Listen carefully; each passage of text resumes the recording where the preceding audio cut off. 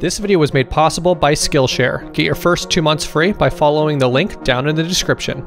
If you were like me last Sunday, it was really hard to see what was going on in Game of Thrones. And when I say really hard, I mean it was borderline impossible. There was literally no setting on my TV that made the image look better. In fact, most made it actually look worse. From this behind the scenes shot, the set looks well lit. They made an artistic choice to make the episode so dark, but this highlighted a few limitations which ultimately destroyed the presentation, and here's why. Number 1, dynamic range. When the film is delivered to the coloring suite or the mastering suite, it looks like this. It's flat, but this flatness is what preserves the detail. One of the jobs of the colorist is to add color and depth back into the image, but they're limited by dynamic range. For most televisions, you may be able to achieve approximately 500 nits of brightness with a 0.5 nit black point if you're really lucky, for a contrast ratio of about 1000:1.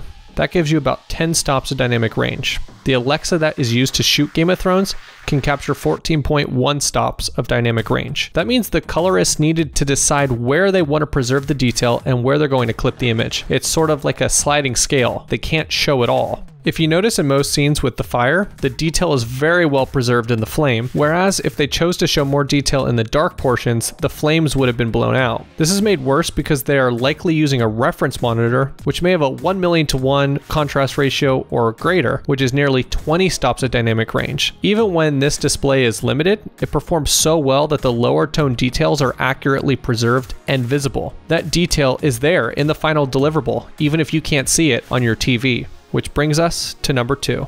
Your TV sucks. When the directors and cinematographers were criticized by how dark the episode was, they blamed your TV and your viewing conditions. They aren't completely wrong.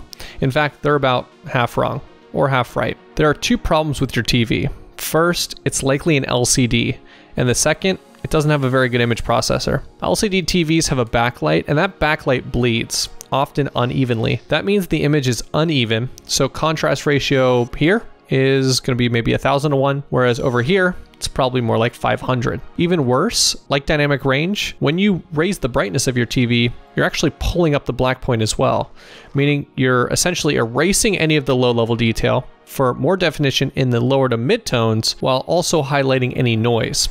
This probably wasn't the solution you were looking for. Number 3, you basically have night vision.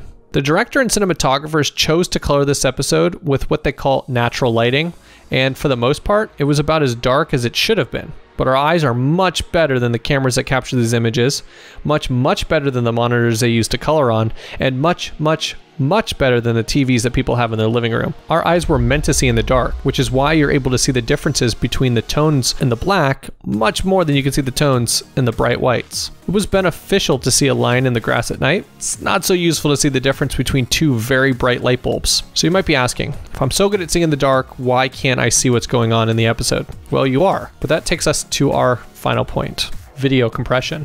In this episode, there was a ton of both snow and smoke, both of which absolutely destroy any sort of compression algorithms.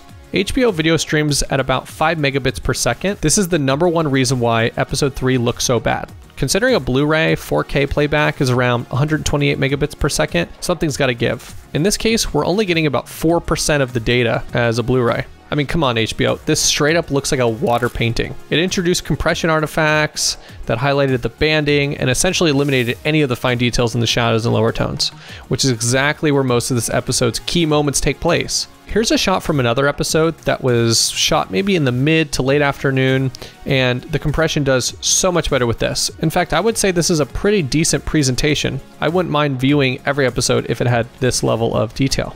Now, this is why I say the director was half right. Yes, my TV sucks. Yes, my vision is too good, so I see all the details and blotchiness in the dark tones. But you knew this already. This is the reality, and it's been like this for a long time. So please, don't color your film so dark, and double please ask HBO to increase their stream quality. I'll fix my TV. Please fix the other 2.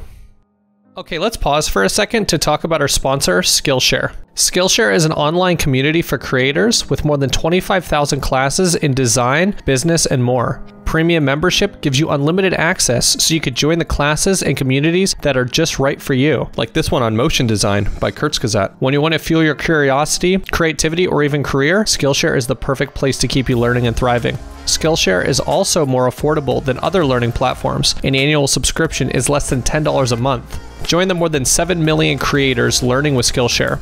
The first 500 of my subscribers to use the link down in the description will get a 2-month free trial.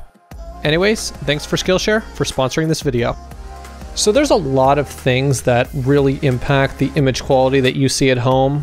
Obviously, the stream bitrate is a big one, but also the content that it's actually compressing. A lot of snow and dust really puts a lot of stress on the system, not to mention the hardware that you view it on, the hardware that they master it on, and just that your eyes were designed to spot tone differences in dark areas. You're literally seeing the worst part of the image in the highest detail.